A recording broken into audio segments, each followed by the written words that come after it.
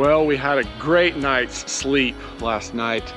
It was nice and cool. It got down to 55 degrees inside, Winnie, and I was a little bit chilly, but Angela was in heaven. She actually slept more than 10 hours. So did Kaylee. But that's just between us. And we woke up this morning. It was supposed to be really overcast and actually raining down in Valdez, where we're heading to later today. But they've changed the forecast. It's mostly sunny out here today. Look at this Sheep Mountain right back over here. These mountains around us are just beautiful. Alaska, man, we love it. We really, really do. We're kind of sad, a little disappointed that we've already made the turn now and we're starting to head back. But we've had a wonderful time, and we know that we're still gonna have some adventures on the road back.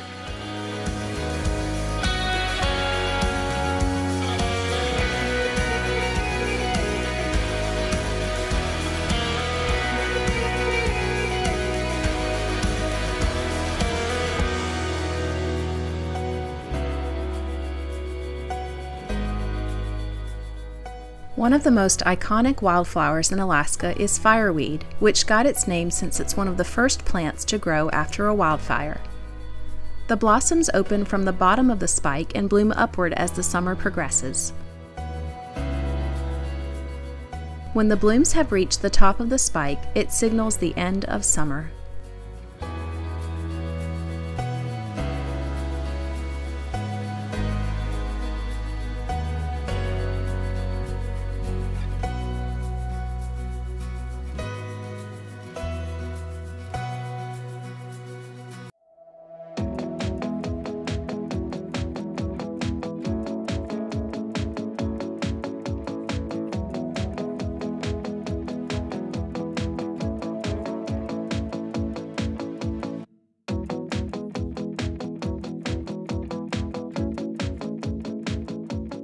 Wow, wow, wow. Mind blown at the Solomon Gulch Fish Hatchery back in Valdez.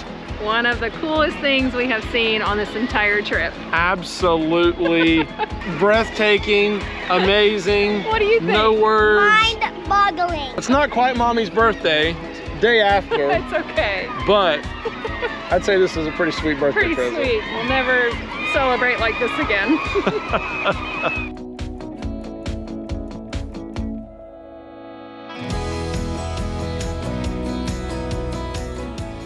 The hatchery was established in 1981 to help sustain healthy salmon populations for commercial and sport fishing. Over 250 million pink salmon fry are released every year. After about 2 years of growing to adult size in the ocean, the salmon return to this hatchery to spawn.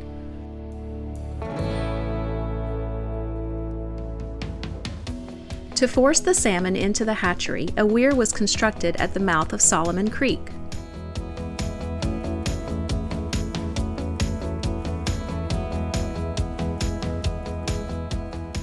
Since most of the fish can't cross the weir, they go up the ladder, a series of submerged steps that lead up to holding tanks.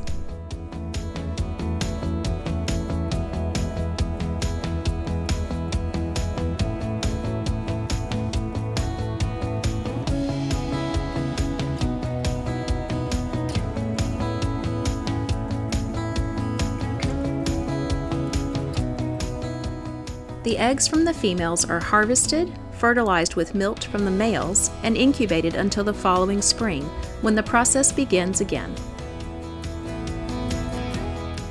Most of the salmon released are harvested by commercial fishermen and marine predators, and fewer than 10% survive to return to spawn. In recent years, this still means that over 20 million salmon return to the hatchery, creating this chaotic frenzy.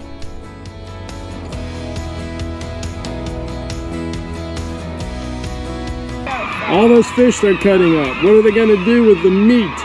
Make it into cat food. Cat food? Yes.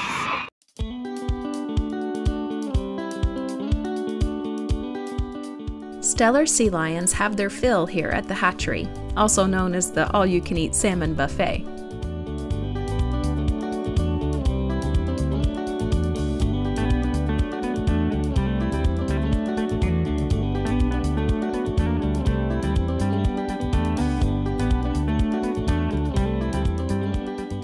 Their deep roars are unexpectedly loud and dominating.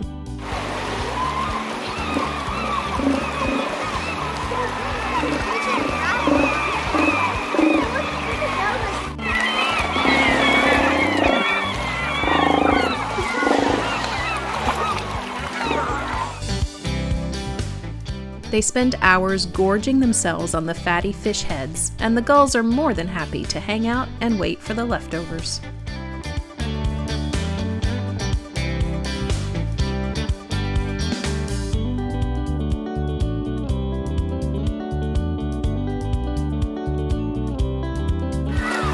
This is a fishy sight.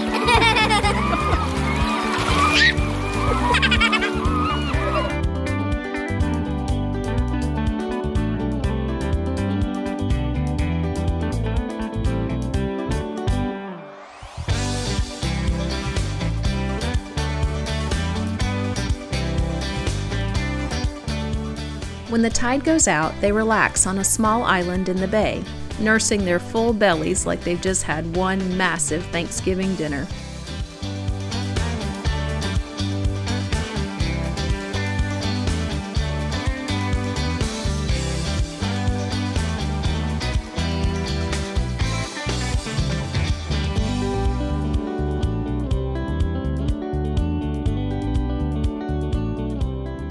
But eventually, the tide returns, and they resume their feasting, as if their last meal never even happened.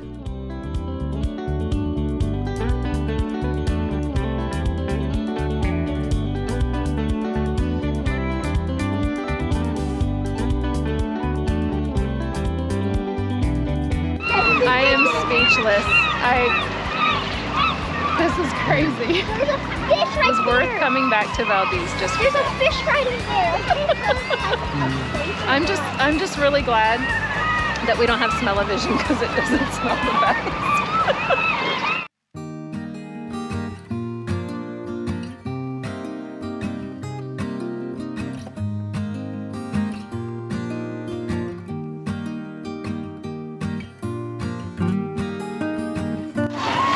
Can I tell you the life cycle?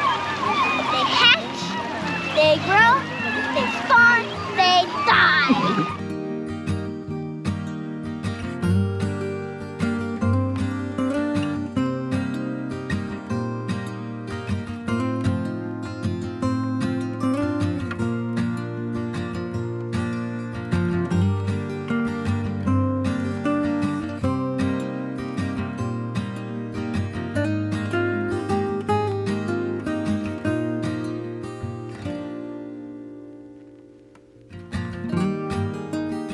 When the tide is completely out, a small peninsula is exposed, revealing the carcasses of salmon that didn't quite finish their journey.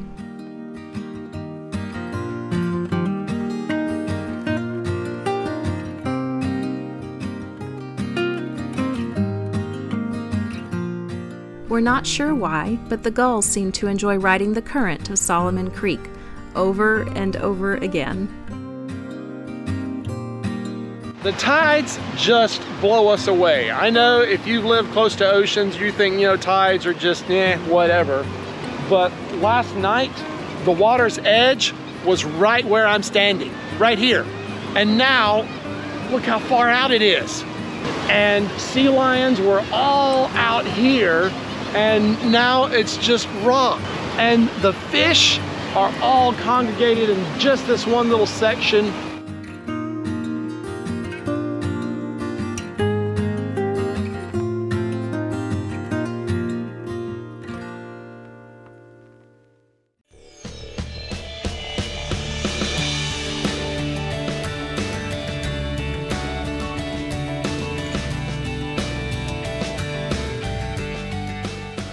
A local family was kind enough to let Kaylee reel in her very first fish. Snagging is a unique method of fishing, which in Alaska is only allowed in saltwater. A large hook is drawn across the fish's body, piercing it without the need for it to swallow the hook. Your first fish! Fish eggs. This is my pinky for reference. That's my pinky nail. That is cool. Keep the tip up. You're good. You're doing great. Oh, I see him! I think I see him! Wow! You got it. Keep pulling it in. Whoa, that's a nice one. That was a hard one to catch. No kidding. Good job.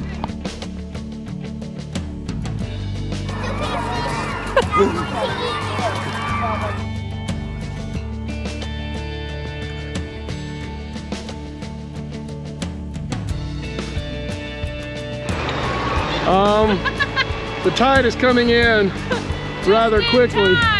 Just in time.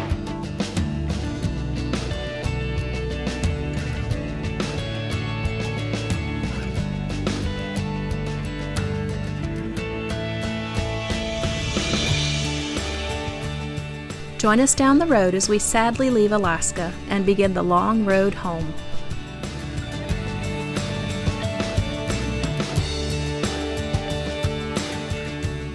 And until next time, enjoy your journey.